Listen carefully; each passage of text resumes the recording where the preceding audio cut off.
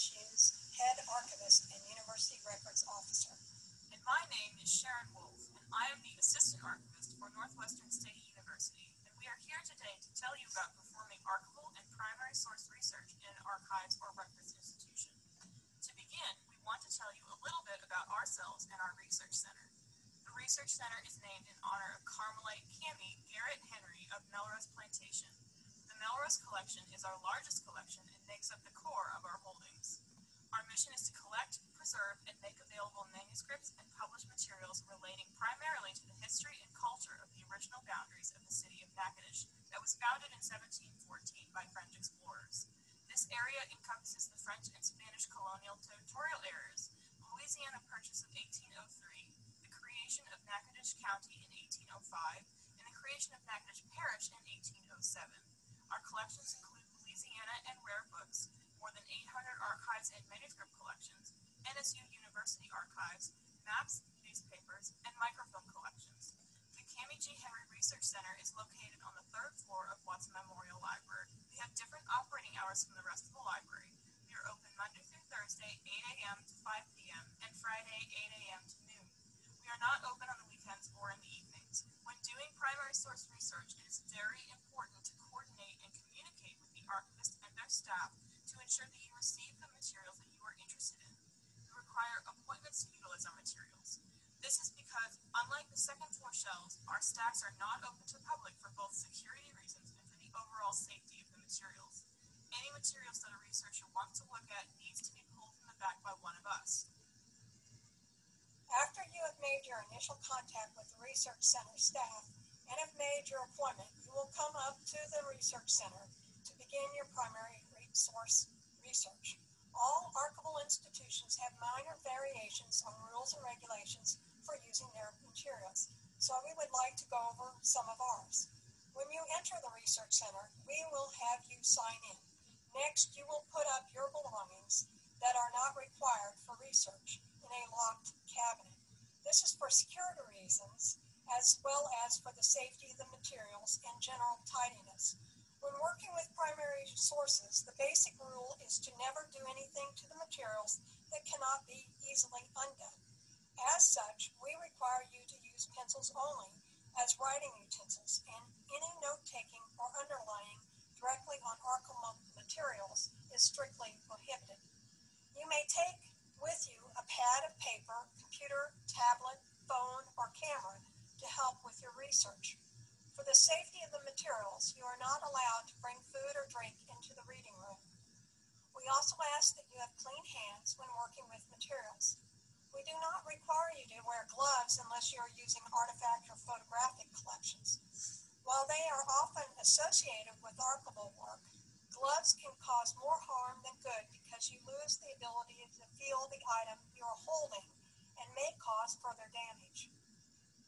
However, it does require that you have clean hands, free of any lotion, as that will leave a residue on any material you handle. Once you have signed in and placed your belongings in the cabinet, we will take you to one of our research tables. We will then bring out the requested materials to you on a cart. We like to think of this entire experience as an evening of fine dining. You have made your reservation and placed your order, and we will bring out the materials to you. When we do bring out the materials, an archives staff member will go over how to handle the materials in the collection and that you're looking at, as each one has a different needs depending on the format.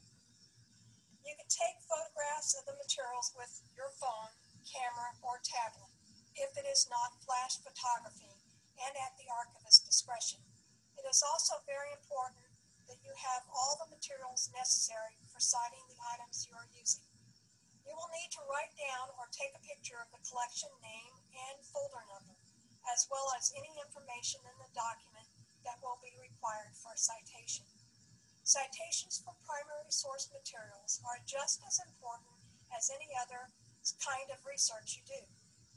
It gives proper credit for the information, and if you publish at any point, this allows researchers of the future to know where you performed your research. Look around our reading room. This is what will see when you enter the research center. When you first arrive, you will see our reception desk. Then to your right is our exhibit space. We try to rotate our exhibits each semester. Feel free to visit any time to visit the current exhibit. No appointment is necessary. To your left, you will see the Louisiana Book Collection. There are closed stacks, which means that only research center staff can pull materials from them. If you need something from the Louisiana Book Collection, please let a member of our staff know, and they will pull it for you. If you look to the back of the room, you will see our research tables and microfilm reader. Our reader is connected directly to a computer, so if you are using a microfilm, remember to bring a USB, and you can scan images directly to your drive. Surrounding the room are wooden bookcases, which house some of our rare book collections.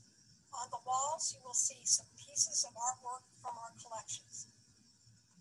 Our manuscript collections all have paper-based collection listings, most of which have been mounted on our website. A collection listing or a collection inventory is an archival research tool that is like a chapter index in a book. It provides a list of folders and their titles within the collection and includes some contextual information about the collection. Some of our collection listings can only be accessed physically and are kept in binders arranged alphabetically by collection.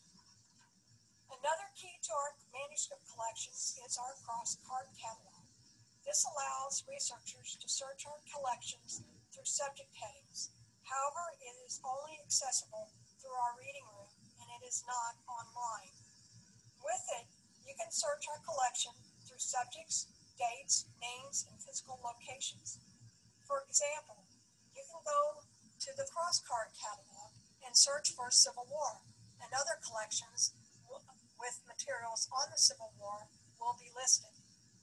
On each of the individual cards is a description of the document, its physical location, and the name of the collection. Another tool you might utilize for research is microfilm. Microfilm materials are still considered primary source materials that are just in another format. Our library has two ScanPro 3000s. One is in the Research Center, and the other is in the Media Serials section of the library down the hallway from the Research Center. The ScanPro utilizes a Windows operating system, and, as I said before, it gives you the capability of saving materials you are looking at directly to a USB flash drive or printing them directly. For assistance with utilizing microfilm or the microfilm readers, please do not hesitate to ask. Another great avenue for performing research is maps. Our collection is comprised of over 3,000 maps, which focus on the Natchitoches area to reflect our collection policy.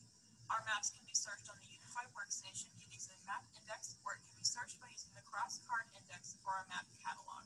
We also have an index to all the maps in our collection available in binders.